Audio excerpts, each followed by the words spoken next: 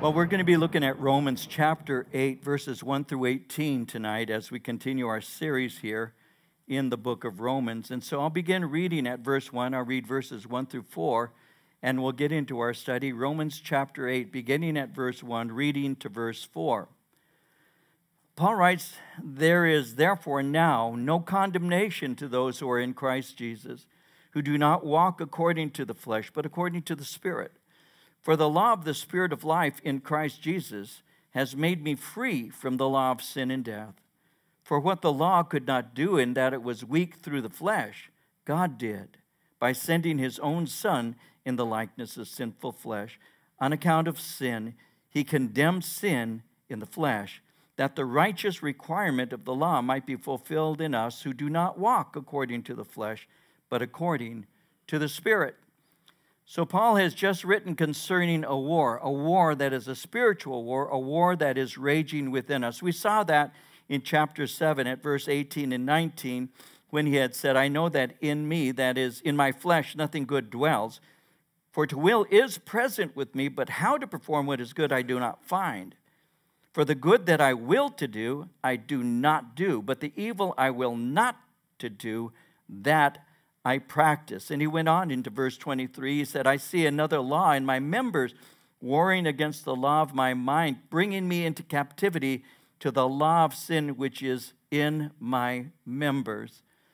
And so, as any Christian desiring to live for Christ, as any Christian who desires to live for Christ, well, that same Christian will encounter conflict within. The desire to please the Lord battles with our inclinations, as you know, to satisfy the lust of our flesh. In Galatians chapter 5, verse 17, Paul had said it like this. He said, "The flesh lusts against the Spirit, and the Spirit against the flesh, and these are contrary to one another, so that you do not do the things that you want." And so we know this war that rages within us, and this continuous internal battle can begin to wear us down. You know, our own hearts can cause us to feel guilty. Our own hearts and memories can remind us of what we've been. And that's the reality that propelled him to write verse 24 of chapter 7 when he said, "O wretched man that I am, who will deliver me from this body of death?" So he understood that battle within. Who will deliver me is his cry. I'm tired of this, and I don't want to be going through this. I'm a wretched man. Who's going to deliver me? He went on in verse 25, and he said, "I thank God through Jesus Christ our Lord." So then, with the mind, I myself serve the law of God, but with the flesh, the law of sin. Who will deliver me? God. God delivers me. It reminds me of what we read in 1 John chapter 3, verse 20, when John had said, "If our heart condemns us, God is greater than our heart. He knows all things. Who's going to deliver me from this body of death?" Thank God through Jesus Christ. He's the one who delivers us. And so as we begin, we know, even as Paul has already stated, that every person entering into the world has entered as a sinner. Psalm 51:5 says, "Surely I've been a sinner from birth, sinful from the time my mother conceived me." And no other human being, no other person who wore human flesh, no other than Jesus has ever been exempt of this. So that answers the question, why do people do such evil things? Why do evil things occur? Well, they occur because of our human nature. They occur because by nature we are sinful. Our unredeemed human nature does what is natural for it to do. When you read your Bible, Paul actually gives lists of some of the things that human nature produces, the sinful things. He said in Galatians 5:19 through 21, he said, "The acts of the sinful nature are obvious: sexual immorality, impurity and debauchery, idolatry and witchcraft, hatred, discord, jealousy, fits of rage, selfish ambition, dissensions, factions, and envy, drunkenness, orgies, and the like." And he went on to say, "I warn you, as I did before, that those who live like this will not inherit the kingdom of God." And so, because of that, all unbelievers are justly under God's condemnation. You see, the fruit of living a habitual, sinful life is judgment, final judgment. He had said that the wrath of God is revealed in heaven against all ungodliness and unrighteousness of men who suppress the truth in unrighteousness. When he was writing to the Ephesians in chapter 5, he said in verses 5 and 6, "This you know, that no fornicator, unclean person, nor covetous man who is an idolater has any inheritance in the kingdom of Christ and God." And he went on to say something important. Obviously, he said, "Let no one deceive you with empty words, for because of these things the wrath of God comes upon the sons of disobedience." There are pulpits today in the United States will say it's okay to do that. I saw a video of a man who said that there was a holiness in being a drag queen. And so there are people, and he actually called it a gift. So there are, I've looked through the gifts of the Spirit, haven't seen that yet, you know. But that's what he said, and he was a preacher. By the way, he was on in his pulpit, and he was quote unquote preaching. So, is it possible for us to live with no sense or anticipation of condemnation? Well, that's what Paul is saying as we begin our study here in chapter 8. Notice what he says. Now, he's already outlined that there's a war within. He's already outlined that all have fallen short of the glory of God. He's already outlined those kinds of things. And he's spoken concerning this war and all. And he had said, who's going to deliver me? But now he in verse 1 says this, "There is therefore now no condemnation to those who are in Christ Jesus, who do not walk according to the flesh, but according to the Spirit." So there's now no condemnation. Now notice how he says, "to those who are in Christ Jesus." Now the phrase "in Christ Jesus," you might find this interesting. If you take notes, you might want to note this. The phrase "in Christ Jesus" is used around 164 times in the New Testament. You know, the air is what is fit for the bird. The sea is what is fit for the fish. And we are in Christ Jesus. As the bird is in the air and the fish is in the sea, we are in Christ Jesus. When he speaks concerning that, it's another way of speaking of salvation. It speaks about us, how we came into a relationship with Jesus Christ. When he wrote to the Corinthians in 1 Corinthians 12:13, he said it like this. He said, "For by one Spirit are we all baptized into one body." So we all belong together. We all have different gifts and abilities. One person is an eye, another person is an ear, one person is a hand, another person is a foot. And Paul speaks concerning that, and he says, which of those is unnecessary?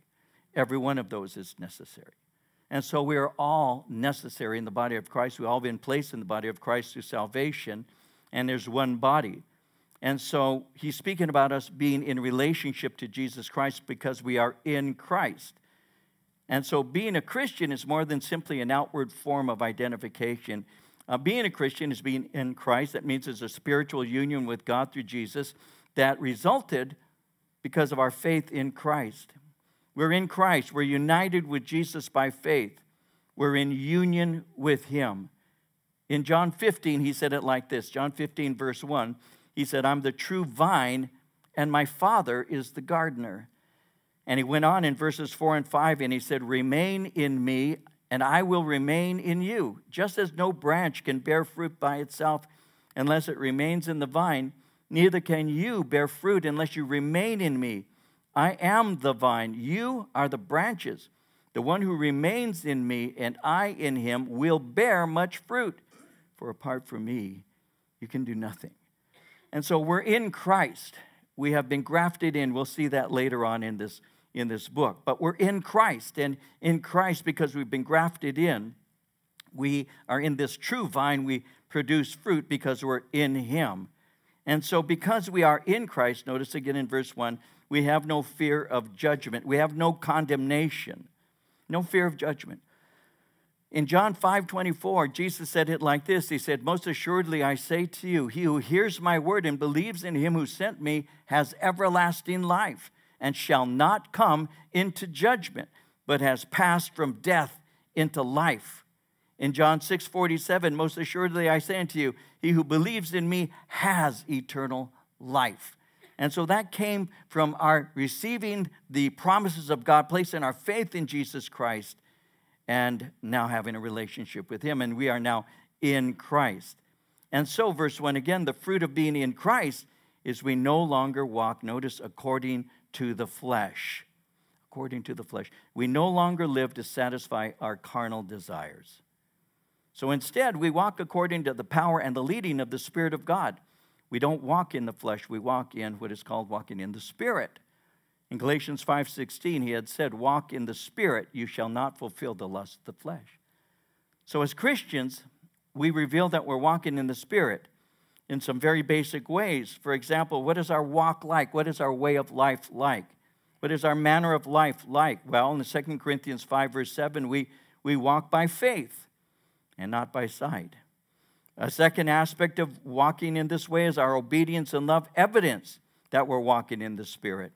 In 2 John verse 6, this is love, that we walk in obedience to his commands. And as you've heard from the beginning, his command is that you walk in love. And then third, it's evidenced by a love for the truth. It's a love for God's word, which is the truth.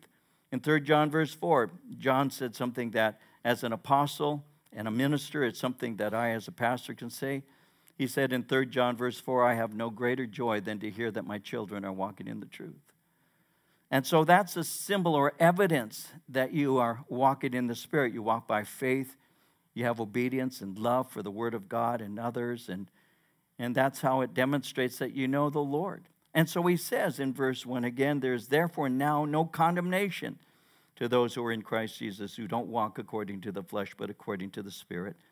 Verse 2, for the law of the Spirit of life in Christ Jesus has made me free from the law of sin and death.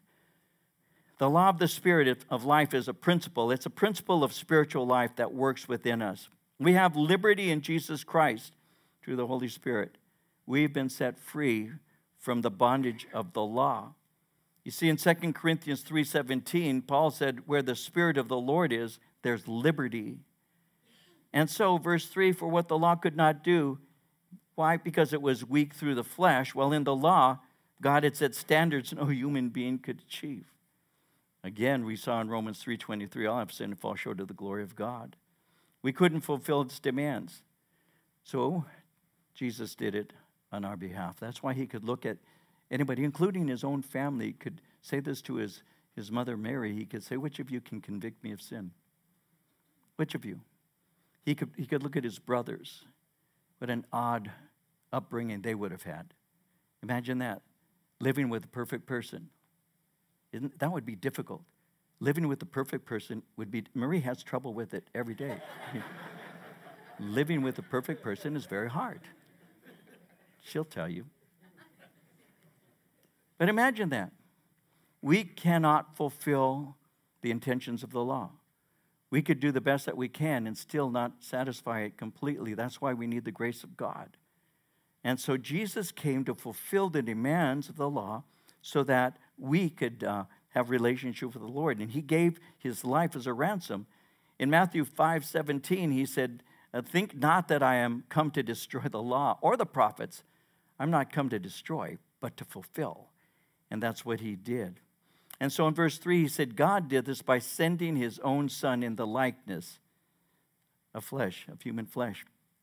God did this by sending Jesus Christ, who had the outer appearance. He was, in other words, he's a physical human being. It's speaking of his incarnation. Jesus, he's saying, became fully human, yet he was without sin. When he was writing to the Philippians in chapter 2, he said it like this. Speaking of Christ in verses 6 through 8, he said, who being in the very nature God, did not consider equality with God something to be grasped, but made himself nothing, taking the very nature of a servant, being made in human likeness, and being found in appearance as a man, he humbled himself and became obedient to death, even death on a cross. It's speaking of the incarnation, that God took upon himself human flesh. So he sent his Son in the likeness of man. And what did he do in verse 3? He condemned sin in the flesh. Again, in the flesh speaks of his substitutionary death on behalf of us. He died for us. Isaiah prophesied that in chapter 53 of his book, verses 4 and 5. When he was speaking concerning Messiah, he said, surely he took up our infirmities, carried our sorrows, yet we considered him stricken by God, smitten by him, and afflicted. But he was pierced for our transgressions. He was crushed for our iniquities. The punishment that brought us peace was upon him. By his wounds, we are healed. So he condemned sin in the flesh by taking upon himself my sin, our sin, and in doing so gave to us his righteousness. He says in verse 4 that the righteous requirement of the law might be fulfilled in us who do not walk according to the flesh, but according to the Spirit. The requirement of the law might be fulfilled in us by faith in Jesus. We're unable to keep the requirements of the law, so we're made righteous. We're made righteous by faith in Jesus Christ, because as he fulfilled the law, he did so on our behalf. I've mentioned this scripture more than once, 2 Corinthians 5:21, but it bears repetition here. He made him who knew no sin to be sin for us, that we might become the righteousness of God in him. We're unable to keep the requirements, but Jesus did it on our behalf.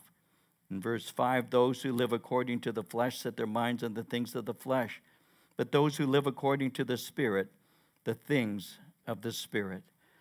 So what he's going to do here is contrast the life of the Spirit-filled man, Spirit-filled woman, versus the carnal life. Now, the person in the flesh indulges their bent towards rebellion in everything they do. They're bent towards rebellion.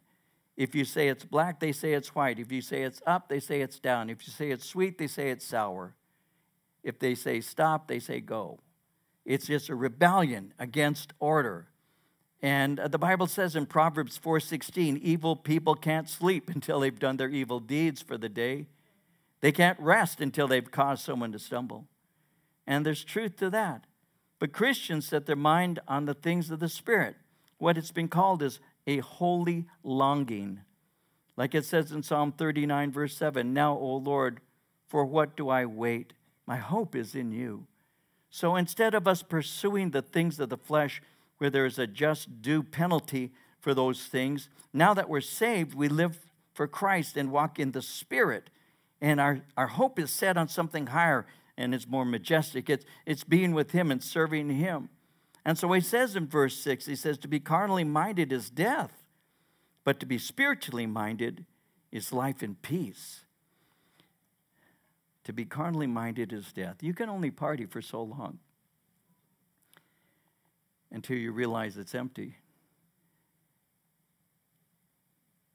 You can do it for a week, you can do it for a month, you can party for a year, you can party for 10 years, you can party your whole life away. And at the end, you realize this is an empty life. Eventually, you realize it. And ultimately, what happens is you die. And very often, you die alone. And you die unfulfilled. And then ultimately, you're judged. To be carnally minded is death. To be setting your affections on things below rather than things above.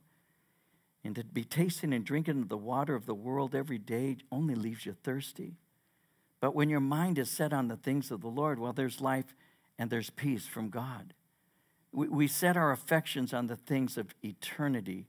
And I have to tell you, the longer you walk with the Lord, the more aware you are of eternity. The longer you walk with Jesus, the more aware you are that you're just passing through.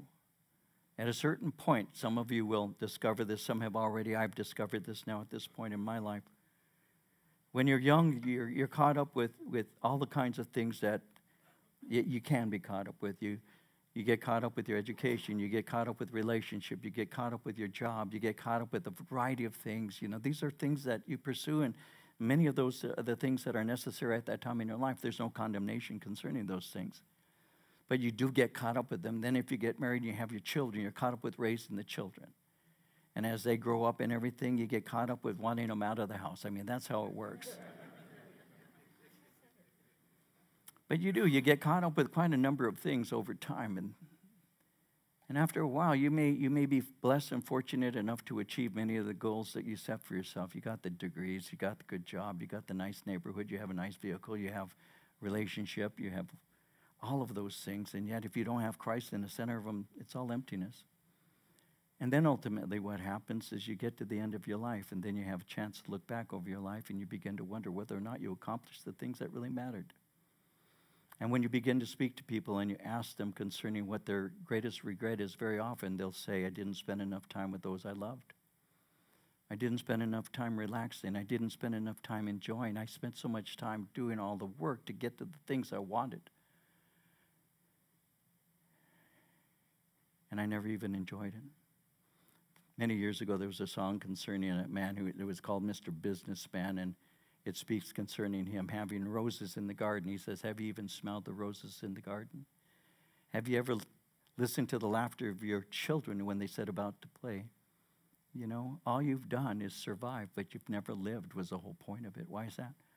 Because he was pursuing the things that didn't matter. He was pursuing the things that didn't last. And so, Christians, when we walk in the Spirit, we're seeking the things of the Lord. And that's what we want. In Colossians 3, 1 and 2, if then you were raised with Christ, seek those things which are above, where Christ is, sitting at the right hand of God, your mind on things above, not on things on the earth. So we have abundant life. We have peace. We have peace with God, and we have peace from God. Well, he says in verse 7, he says, the carnal mind is enmity. It's that constant hostility. It's at war. The unspiritual mind, the carnal mind is enmity against God. It's not subject to the law of God, nor indeed can be. The non-Christian is in a constant state of hostile warfare against the Lord. Again, in Colossians 1:21, he had said, once you were alienated from God, you were enemies in your minds because of your evil behavior. And so your minds were not set on the things above, he's saying. The carnal mind is at constant war against God, isn't subject, doesn't voluntarily submit to him, is in constant battle against him. So he says the result, verse 8, so then those who are in the flesh cannot please God. Why? Well, there's no spirit-led longing to do so. To have a genuine, a real desire to please God requires regeneration, requires being born again. Because with regeneration comes the desire to please God. And so you can't please him no matter what you do, no matter how many prayers, no matter how many times you go to church, no matter how much money you spend, no matter how much charitable work you do. You can't please God. Because even the things that are being done in the name of God very often are done for personal benefit. It's so that someone may look at you and say, oh boy, what a good person you are. What a generous person you are. So in fact, what they're doing is what Jesus condemned. You know, they're doing their works before men to be seen by men and receive the praise of men. It takes a genuine believer to do it without the desire to be recognized for what they're doing. It's been said the most beautiful sound in any person's ear is the sound of their own name on somebody else's lips. Well, I'm glad that I don't have that spirit. Well, sometimes we do. Sometimes we want to be recognized, but not all the time. The Lord has a way of breaking us because of that and bringing humility to us. And so he's making it clear. He says, if you're in the flesh, you can't please God, verse 9, but you're not in the flesh, but in the Spirit, if indeed the Spirit of God dwells in you. Now, if anyone does not have the Spirit of Christ, he's not his. And if Christ is in you, the body is dead because of sin, but the Spirit is life because of righteousness. But if the Spirit of him who raised Jesus from the dead dwells in you, he who raised Christ from the dead will also give life to your mortal bodies through his Spirit who dwells in you. And so in verse 9, he says, you're not in the flesh. If you're saved, in other words, you no longer are opposed to God. Now your body dies because the wages of sin is death. And you will ultimately, we all, unless the rapture occurs, which we pray for, of course, you will, I will, we will physically die. And we're in the state of dying daily. Some of us can say amen to that very loudly. Though we are physically dying, faith in Christ is actually producing life in us. In John 11, 25 and 26, Jesus was speaking, and he said, I'm the resurrection and the life. He who believes in me, though he may die, he shall live. Whoever lives and believes in me shall never die. Do you believe this? Your body may physically die, but spiritually you're alive. So he says in verse 10, if Christ is in you, the body is dead because of sin. In other words, because of sin, physical death still occurs even for believers. Yet, though physical death occurs, we will be raised to life. He says in verse 11, if the spirit of him who raised Jesus from the dead dwells in you, he who raised Christ from the dead will also give life to your mortal bodies through his spirit who dwells in you. We are the temple of the Spirit of God, and the Spirit of God dwells in us. I think that's one of the things that I need to sometimes remember out loud to us, the congregation of believers. Because there's still a very real, what's the word? There's a real evidence that there are some who have yet to come to understand that you are the temple of the Spirit of God. Many of us were raised with the mentality of going to church, right? What are you going to do this Sunday? I'm going to church. And that's a phrase we use, and it's a generalization. We know that. But we get the idea that the building is the church. So where are you going this Sunday? I'm going to church. No, the church, we know this, is the individual believer in Christ. We are his temple. And what happens right now is the church is gathered together. The building doesn't matter. We know that. It's that we matter. Why? Because he has dwelt in us by his Spirit. In the Old Testament, they built a temple. They had a tabernacle at one time. It was a portable tent, a place of worship. And there were various items that were within that, and it was to be transported to various locations as they traveled. But in the later years, a man by the name of David, King David, had it in his heart to build a temple for God, and even went about drawing up plans and things to do so. And the prophet came and spoke to him and said, when did God tell you to build a temple? Has God given you a command to do that? This thing in your heart is a good thing. But David, you're a man of war. There is blood on your hands. God will not allow you to build that temple. Your son Solomon is going to build the temple. Why? Because he was a man of peace. David, you're a man of war. And so that's how the temple was first built. And there were requirements for the children of Israel at a certain age, above 20, males 20 and above, were to meet in and go to temple at least 3 times a year for specific feasts. And so the people would go to temple. And in the New Testament, the temple goes to people. When you got saved, you became the temple of the Spirit of God. And now the temple is no longer in Jerusalem. Jesus said the gospel shall begin to be preached in Jerusalem, Judea, Samaria, and the uttermost parts of the earth. So we don't go to the temple. The temple goes to the people. And we go out to minister. And when we gather like this, is for the purpose of learning, so we're equipped for works of service, so that we can speak to those who don't know the Lord and help them to become the temple of God themselves. And so the Spirit of God dwells within us. And so we are that temple. Now, notice how Paul speaks of the Spirit. He also says the Spirit of God and the Spirit of Christ, and those are interchangeable. In verse 9, he speaks of the Spirit of God and the Spirit of Christ, and in verse 11, he speaks of the Spirit of Him, meaning God's Holy Spirit. And the Spirit of Him raised Jesus from the dead. In other words, death could not hold Jesus. Acts 2:24, Peter said, God raised him from the dead, freeing him from the agony of death because it was impossible for death to keep its hold on him. Let this sink into our hearts. The same power that brought Christ from the dead works within us. Works within us. It's been said the resurrection is an ongoing thing.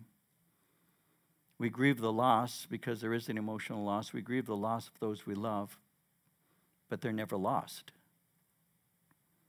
When I lose something, and I used to lose things all the time because I was a doper, and I smoked so much pot that I began losing my memory. I couldn't remember where I put my keys. It actually became kind of an Easter egg hunt every day with my mom. I never knew where I put my keys. And she didn't know I was a loadie. We used to call it a loadie. I don't know what it's called now. She didn't know that I was constantly loaded. She didn't know that. She just thought I was weird. every morning my mom and I would have a hunt for my keys. Every morning. Because I would just walk in and just put them down somewhere, you know. And that's how it used to be.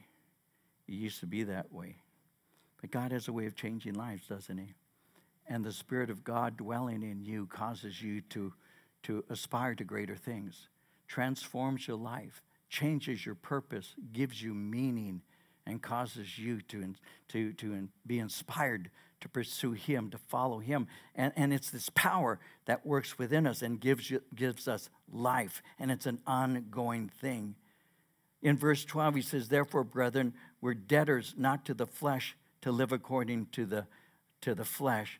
For if you live according to the flesh, you're going to die. But if by the Spirit you put to death the deeds of the body, you'll live. So we are under obligation to live for God, not our fleshly desires. Why is that?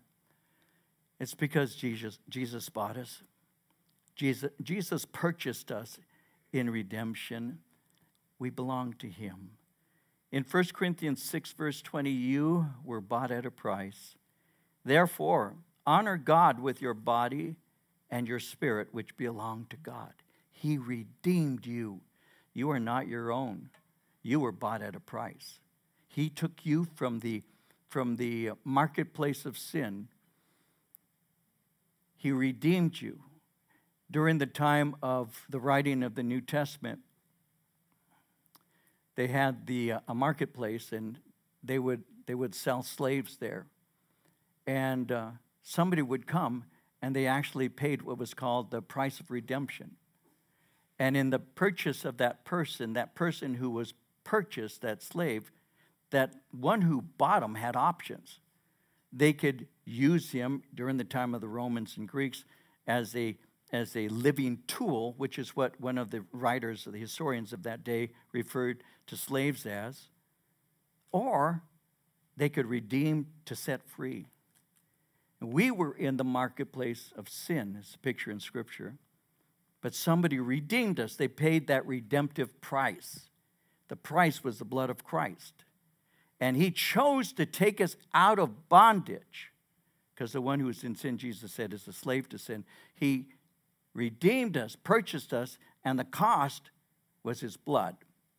He did so to set us free, because all our lives we had been held captive by the enemy to do his will. But now, because we've been saved, he has given us a new nature and new desires that go along with that.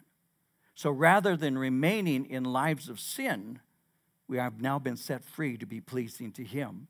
And by reading the word and walking in his Spirit, we're aware of the lusts of our flesh, and therefore we die to those things, and we pursue those things that bring honor to God by the power of the Holy Spirit. Titus 2:12 says, teaching us that denying ungodliness and worldly lusts, we should live soberly, righteously, and godly in this present age. In verse 13, he said, if you live according to the flesh, you'll die. But if by the Spirit you put to death the deeds of the body, you will live. Now, when he speaks of this, he's speaking obviously of the unbeliever who lives according to the flesh. These people are coming under God's judgment. They order their lives according to pleasing their flesh. They have no clue about loving and serving the Lord. As a matter of fact, it's just stupid to them. It's just foolishness to them. You know, there are people who are very caught up with just living for their flesh. I can still remember it was in this room many years ago now. And I gave an invitation. And off to my right over here in this direction, I saw movement right over here. And I didn't know what was going on. But you could see movement there. And later on, I was told what it was. When I gave the invitation and said, if you need Christ, please come forward, this young woman began to stand up to come forward. And her boyfriend grabbed her and pulled her down. And wouldn't let her. He wouldn't let her out of the seat. He wanted to live in the flesh. This young lady wanted to live for Jesus. And he didn't come forward. She didn't come forward. I don't remember seeing her ever again. That happens. He says in verse 13, if by the Spirit you put to death the deeds of the body, you shall live. If you reject, listen, even hating the sin that you were once held by, that's a good thing. You put to death the old way of life through spiritual discipline. In 1 Corinthians 9, 24 through 27, Paul said it like this. He said, do you not know that in a race all the runners run, but only one receives the prize? Run in such a way as to take the prize. Everyone who competes in the games trains with strict discipline. They do it for a crown that is perishable, but we do it for a crown that is imperishable. Therefore, I do not run aimlessly. I do not fight like I am beating the air. No, I discipline my body, make it my slave, so that after I've preached to others, I myself will not be disqualified. When he says I won't be disqualified, I want to receive the full reward. It's like what it says in 2 John, verse 8. Watch yourselves so that you may not lose what you have worked for, but may win a full reward. I don't want to lose a single element of a reward, so I discipline myself. Being filled with the Spirit gives us strength to live for Christ and no longer satisfy the flesh. Notice in verse 14, he says, as many as are led by the Spirit of God, these are the sons of God. We are his children, and by his Spirit he directs us. We're led by the Spirit through God's words and the internal promptings of the Spirit. Let me share a couple of things about that. In John 16, verse 13, Jesus said, when the Spirit of truth comes, he will guide you into all truth, for he will not speak on his own authority, but whatever he hears, he will speak, and he will declare to you the things that are to come. You see, the Holy Spirit leads us in our daily lives. There's an intimacy, and I want to develop this with you for a moment. There is an intimacy that we as children can have with our Father. I have 4 children.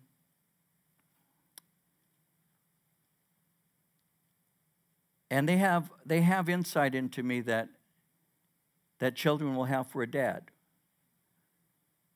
There are people who can say, I know what your father will do. And they know me well enough to be able to say that, well, I know what your father would do. They could say that. I know what your father would do.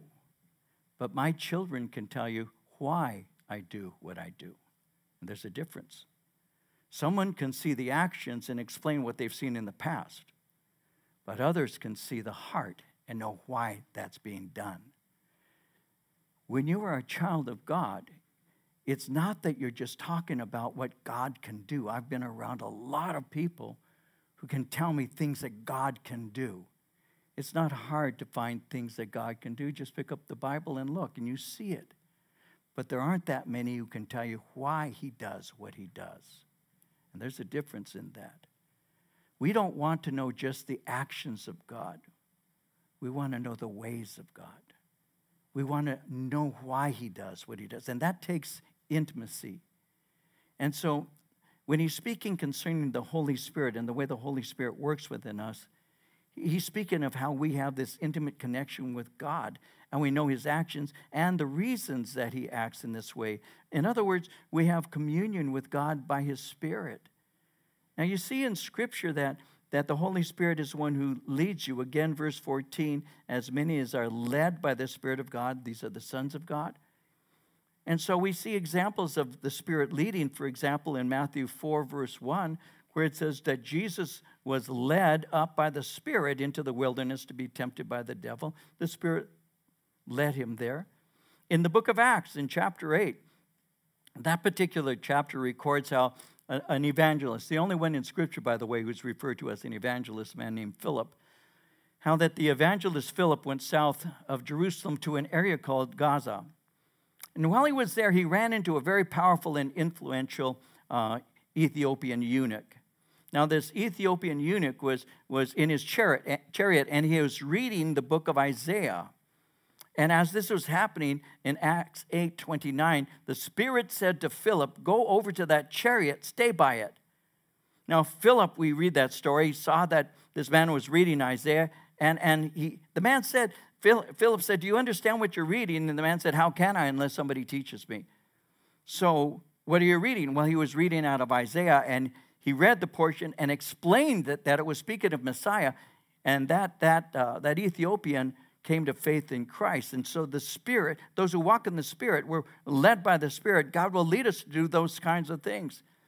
In Acts 13, it records how the Antiochian church leaders were in prayer and worship. And in Acts 13, 2 and 3, it said, while they were worshiping the Lord and fasting, the Holy Spirit said, set apart for me Barnabas and Saul for the work to which I've called them. And after they fasted and prayed, they laid their hands on them and sent them off. They were fasting, they were praying, seeking the Lord. He said, set apart. And that's how they went off on one of their ministry experiences. So being led by the Spirit is another way of speaking of having communion with God. There are times when God prompts you to action. Let me tell you a story. It's story time. I was thinking of all these things that I could share with you today because the Holy Spirit leads us and prompts us. But this was not that long ago. My wife Marie and I were driving to New Mexico. And I can't see very well in the dark. I have a night blindness. And also, glaucoma, and I had a cataract in my left eye. And so I'm driving. It's around 12 or 1 in the morning. No lights. Those of you who've driven into Arizona and all at night, you're in desert, right? And they're doing construction. No line in the lane that I'm in. No line. And so it's as good as a single lane to me. So normally what I'm hoping for is a car in front of me, so I can just kind of tail them, and follow. Because I can't see in the dark, and it's pitch black. There's no lights. And as I'm driving, we're going 55, 60 miles an hour. And everything in front of me is pitch black. It's totally, I'm driving by the lights. And you're going that fast. You're traveling faster than you think you are, covering more ground than you think you are. And I began to get a bit nervous. Now, my wife doesn't know this because I'm Mr. Macho. She wouldn't know. But I got a little nervous because I couldn't see. And I'm driving. It's just as good as me just driving into darkness. And so I'm driving. And now there are cars, and there's this kind of one of these gullies, and then cars coming on the other side. And I think within myself, turn on your brights, because you can't see. I'm reasoning with myself. And I said, no, I can't, because my lights will blind the drivers who are on the other side of the road. I can't do that. But I sensed the Spirit of the Lord say, turn on your brights. So I did. I turned my brights on. And right in front of me, I was driving straight to the lip. I was about to go over and hit that gully. But it was the Spirit of the Lord who said, and I know it was, he said, turn on your brights. He actually did it twice. The first time I thought it was me. Second time I knew. That wasn't the first time something like that happened. I'll give you another brief story. We were on our way towards the Glendale area. Marie and I are driving. It's a 4-lane highway. I usually drive in the 3rd lane. And there's no traffic in front of me and no traffic behind me. And I sensed the Spirit say, change lanes. And so this time I did it quickly. Change lanes. Why? Why would I do that? Change lanes. I changed to the slow lane, what we call the slow lane. And as I did that, within 10 seconds, an 18-foot stake bed blew through the fence, coming the opposite direction, shot into my lane, and then went back into. You know what? The Holy Spirit still communicates. He still leads you. He still prompts you. And what we need to learn to do is to listen. To listen. I can't imagine how many conversations I've stifled with him simply because I thought it was just me. Maybe too much salsa, I don't know. So the Holy Spirit, by his word, teaches you his ways. But in fellowship with him, he also leads you in your footsteps. That's why you pray. That's why you seek God. That's why you say, what do you want me to do today? How do you want to do this, Lord? So that he's actually actually leading you. The Spirit always leads us to obey the Word of God and always leads us to glorify Jesus Christ.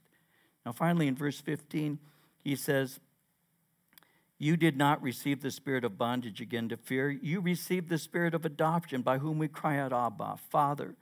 The Spirit himself bears witness with our spirit. We are children of God, and if children, then heirs, heirs of God, joint heirs with Christ. If indeed we suffer with him, we may also be glorified together. For I consider that the sufferings of this present time are not worthy to be compared with the glory which shall be revealed in us.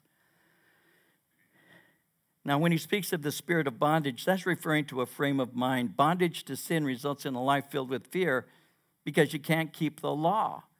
But we have received not the spirit of bondage, but a spirit of adoption. It's the Holy Spirit who gives us the ability to have a relationship with God and gives us that secure knowledge of fellowship with him. And the Spirit in verse 16, he bears witness with our spirit. We belong to him. There's an inner testimony. I belong to God. And it's the Holy Spirit who produces a love for God, a hatred for sin, and a desire to walk in holiness. And so in verse 17, if we're children, we're heirs. We're heirs of God, joint heirs with Christ. We are heirs of God. He is the one who is going to give to us what is called our inheritance. And he himself actually is our inheritance. But we're joint heirs with Jesus. In Christ, we receive through him. He's the heir of all honor and glory of heaven, and we're in him and united with him. And all that he inherits, this is amazing, we inherit in him. In John 17:22, the glory you gave me, I have given them, that they may be one, even as we are one. But he closes by saying, indeed, if indeed we suffer with him, that we may be glorified together with him. If we suffer for his cause and bear the afflictions and pain as he did, is what he's speaking about. You know, Philippians 1:29 says, it has been, to you it has been granted on behalf of Christ, not only to believe in him, but also to suffer for his sake. And you know what he says in verse 18? I consider the sufferings of this present time are not worthy to be compared with the glory which shall be revealed in us. I love 2 Corinthians 4:17, and we'll close with this. Our light affliction, which is but for a moment, is working for us a far more exceeding and eternal weight of glory. What we go through may feel like forever right now, but he says it's only for a moment. We go through it, and there's a weight of glory. Someone wrote, as believers, often suffering comes through men, but glory comes from God. Our suffering is short, but our glory is forever.